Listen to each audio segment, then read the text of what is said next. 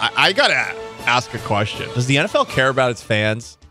Because I guess Roger Goodell was made available yesterday, and the NFL is just unloading steaming piles of poo on its fans. They're going to move from 4 international games a year to 8 international games a year. What is happening? What is going on? Brazil? We're playing games in Brazil? I watched Fast 5. That country is dangerous. That's a dangerous country. I don't want NFL players there. Yeah. I don't want NFL fans there. They might get carjacked. Yeah, so that crime boss in Fast 5 died, but I'm to believe that his son is now running the operation. His son is still alive. We just watched the last Fast Furious movie.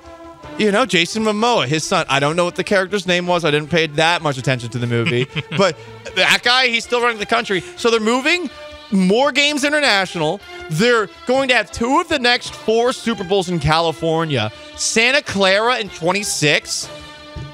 LA in 27. Is LA going to exist in 2027? I mean, we talk about the poo problem. It'll be out to Santa Clara by 2026. The poo map that Ron DeSantis brought out. It's far away from San Francisco. LA as well. Goodell used the referees being right about the offsides call on Kadarius Toney to basically say, yeah, refs are fine in the NFL. While Troy Vincent, meanwhile, is like, no, it's a work in progress. But Goodell's like, yeah, we're all talking about referees this week. Oh, what are we doing here? We got that call right. I like that because he's literally doing, kind of what you're doing with the Patriots, but what all NFL fans do after they win a game. They're like, for the next week, it's like, you can't criticize this team. We're winning. We just won. Like, everyone feels so much better after they win. You go to the ESPN playoff machine, and you're like, I think we can run the table. Like until you find out they're eliminated. Right. It's literally just like, we won last week, so we're doing a good job. And that's what Roger Goodell just dropped on us. They're screwing over the fans here. They're talking about getting rid of the fumble out of the end zone touchback rule, which everyone loves. It's one of the best rules in sports. Don't fumble, loser. Don't fumble the ball. You know who never fumbled the ball at Shorecrest Prep? Paul Gallant. You know why? Because we were taught to not fumble. Otherwise, you had to run laps. We don't do that. We don't do that. If you're a Shorecrest Charger, you don't fumble. Yeah, that's not Chargers football. That's not Chargers football. That's LA Chargers football. That is not very much Shorecrest Preparatory School Chargers football. It's the second douchiest school that I went to because Thayer Academy, the Thayer Academy Tigers, number 1. I'm a man of privilege. What can I say? And also, Goodell told Kareem Jackson, our guy, Texans legend, that defensive players are obligated to protect offensive players now. What? That's crazy. That is ridiculous. Kareem Jackson has been unfairly persecuted. He's been doing a lot this year. Honestly, when DJ came in with me that one time and was like, those were totally fine plays. And I watched them back and I was like, yeah, what am I mad about? I like Kareem Jackson, number 1. He actually hits and plays corner. No one does that. And number 2, I guess he's a safety now. Number 2, defenders' lives matter. So, yeah, man, Roger Goodell is slowly ruining the NFL. And it's going to lead us to our next topic because who'd have thought that we would be talking more about this than football in December? The NBA is the center of the sports world on this Thursday, December 14th of 2023. Remember Mark Cuban back in 2014 who said this about the NFL? Pigs get fat, hogs get slaughtered. Well, tonight, if you want to watch football, we've got yet another primetime game featuring quarterbacks that leave a lot to be desired. It's my guy, Ed O'Connell, and Easton Stick, which sounds like a hockey stick brand for the Chargers. Meanwhile, between all the ejections and weird stuff, which we discussed yesterday, December basketball is much more fun. So obviously you got the Draymond Green stuff. Draymond Green got suspended indefinitely, his second suspension of the year, for a repeated history of unsportsmanlike acts. By the way, he still gets to practice with the Warriors while being suspended. The NBA is just great. The Warriors have to be like, oh, like the actual players are like, oh right. man, and I might get punched now. Right, and he has no outlet. The interesting thing is the Warriors do suck this year. I think the Rockets have a better record right now. I think the Warriors are 10-13, and the Rockets who won again at home 11 straight. Shout out to them. Yeah, they have a better record at this moment in time. So that's also making the NBA a little bit more enjoyable here. But my God, you got another just ridiculous moment in the NBA in a Bucks-Pacers game. So they're Eastern Conference rivals. The Bucks and the Pacers played one another in the NBA Cup tournament. Tyrese Halliburton, who is the reason the Pacers have been surprisingly good this year, went off against the Bucks. So in last night's game, before all the bleep hit the fan, a Bucks broadcaster said, you know what? Wouldn't be bad. What is he? I don't know. Sean Stellano, Tommy DeVito. Wouldn't be the worst thing in the world if, I don't know, Tyrese Halliburton ended up with a knife in his ribs. Physical at both ends of the floor, and if a wayward elbow catches somebody in the nose, if a forearm shiver catches a too cocky wannabe superstar in the chest, so be it. I'm not naming any names. I was going to say to be named nameless. No, I'm just saying. Figure it out yourself. I'm speaking in generality. So it's brewing that the broadcasters are even in on the beef. Then a little bit later, Giannis Antetokounmpo gets brought down by Nesmith for the Pacers. What's his first name, Sean? Aaron Nesmith. Aaron Nesmith, okay. Boston Celtics legend. Damn. Never played for the Celtics. Yeah, that's what I thought. I was like, I don't remember him ever playing. It must have been a bench player. He brings Giannis down essentially by the neck. Bobby Portis Jr., who is back on the Bucks, and whenever he looks mad, his eyes look like dinner plates, goes crazy, needs to be held back. So you're thinking to yourself, oh, this has all the potential of Malice at the Palace, because there was a big old scrum underneath the basket.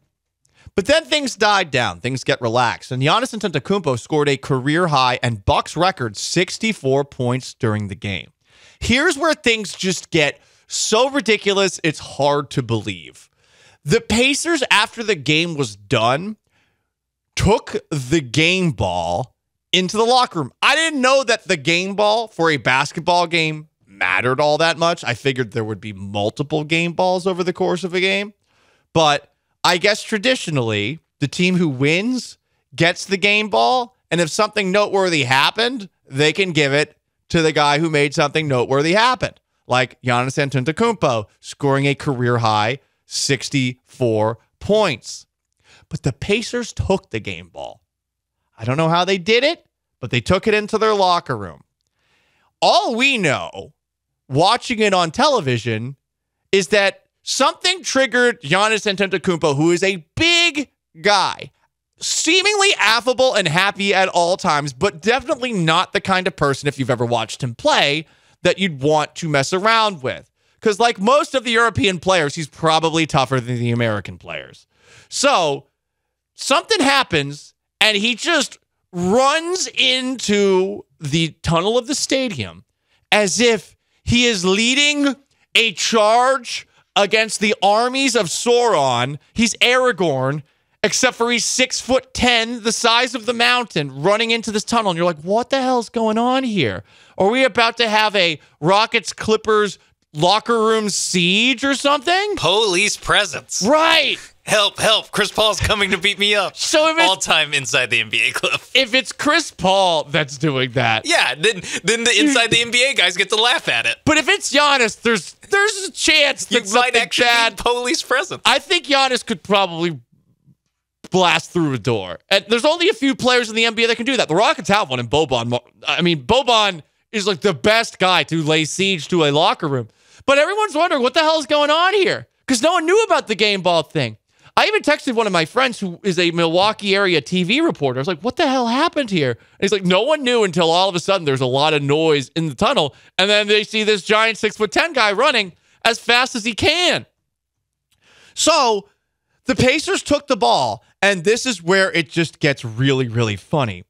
They wanted to give the game ball to a rookie who scored his first career basket, but his first career basket was a free throw. So he scored exactly 1 point in the game. This is as hollow as Draymond Green saying, I did not mean to punch Nurkic, but I apologize for it. They gave him a game ball because he scored his first career NBA point, which is technically true, but this is a guy who in the in-season tournament championship actually scored multiple points in a game that the Pacers won. So they decided they're going to troll Giannis, take this ball and give it to this guy. And poor Giannis, after the game, has this long and rambling answer, and I'm going to read it because I couldn't find the audio of it, and I'm sure it'll take a long time but to actually play it. But essentially, when he was asked, can you confirm that you have the game ball from tonight? Imagine that being a serious question asked at a press conference.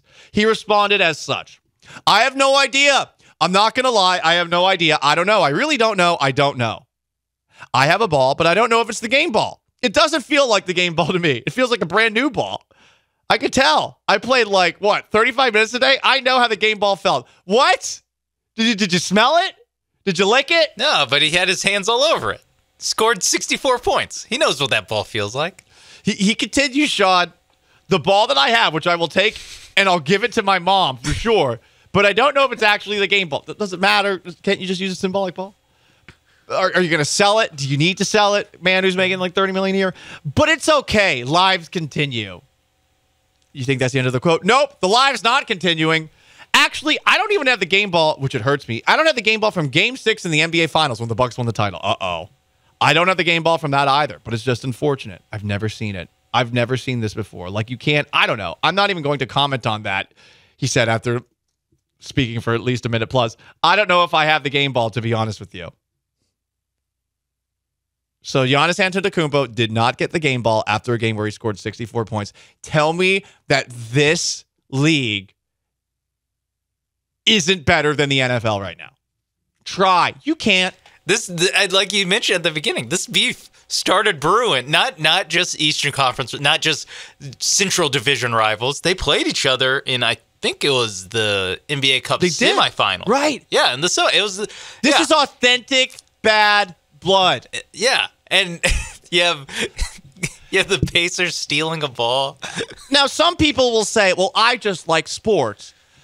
Well, that's where we maybe differ. I like the drama and the craziness. And basketball, to open up the year in a month of December, has had this in-season tournament with these loud-ass courts that has actually made for more compelling games where players actually get this, play the whole game, or play in the game.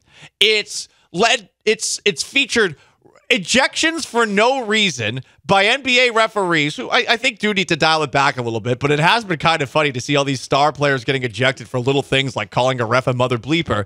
And now you have a brawl.